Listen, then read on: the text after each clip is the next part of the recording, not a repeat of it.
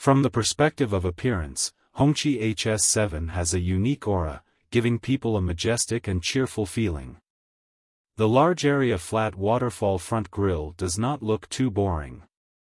There are a total of 10 silver decorative strips decorated inside. In the middle there is a flattened red three-dimensional logo.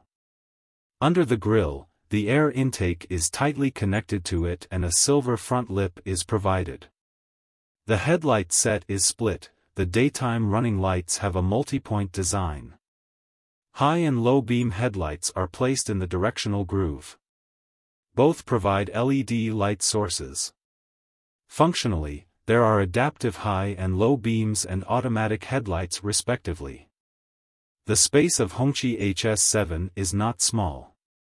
According to specific data, the length, width and height are 4,995 by 1,960 by 1,760 mm, and the body wheelbase is 2,920 mm. A three-section waist design is adopted on the side, focusing on muscle feeling, and there are 20-inch pedal-style wheels at the bottom. The vehicle, which is the top version of the model, has multi-layer soundproof glass throughout, and privacy glass is added to the rear row, providing good performance in business and home use. The rear looks younger, with a total of 4 exhaust outlets on each side at the bottom.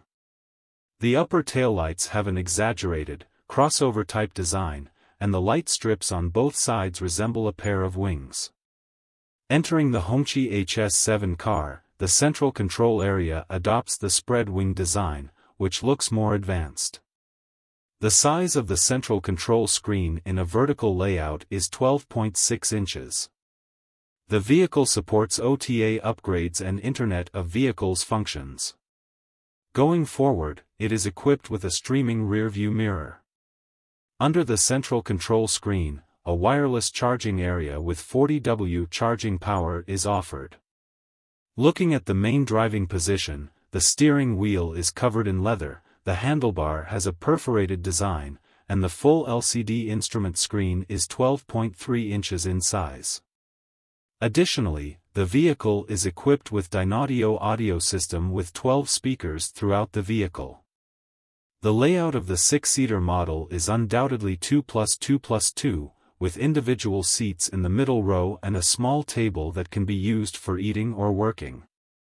The front seats provide electric adjustment and the seat material is a combination of genuine leather plus artificial leather.